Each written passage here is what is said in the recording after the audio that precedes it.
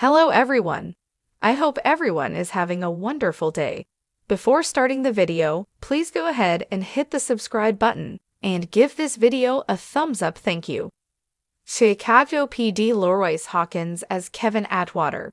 Kevin Atwater, Leroyce Hawkins, is one of the steadiest officers in all of Chicago PD. He can always be relied on in a pinch, as evidenced by the fact that he took out the overarching villain of Season 10 in the finale episode.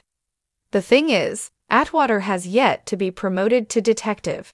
He's spent years with the IU at this point, and done an excellent job in the process, which is why his appearance in the Season 11 promotional poster has fans excited.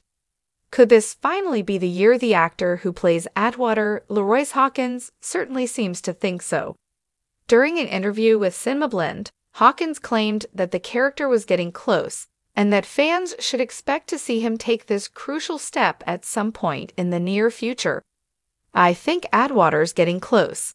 Sarge is probably one of the toughest audiences and hardest critics when it comes to what he loves to do, which is save lives and solve cases. You'll watch Atwater step up and find himself in pockets where he can show what he's got. And I think we're getting closer and closer. The promotional artwork for Season 11 seems to be the indicator that Hawkins is right. Generally speaking, One Chicago likes to prioritize the characters that will leave the biggest impact on fans throughout the season.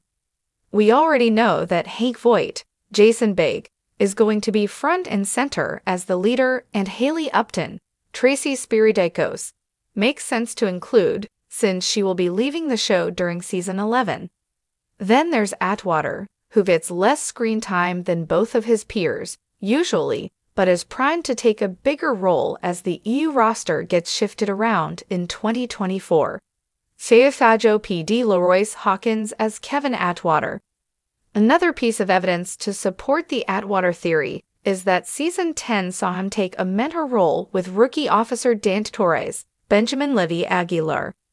Torres was originally brought in as a protege for Jay Halstead, Jesse Lee Soffer, but Halstead's decision to leave means that Torres is looking for someone to help him get acclimated.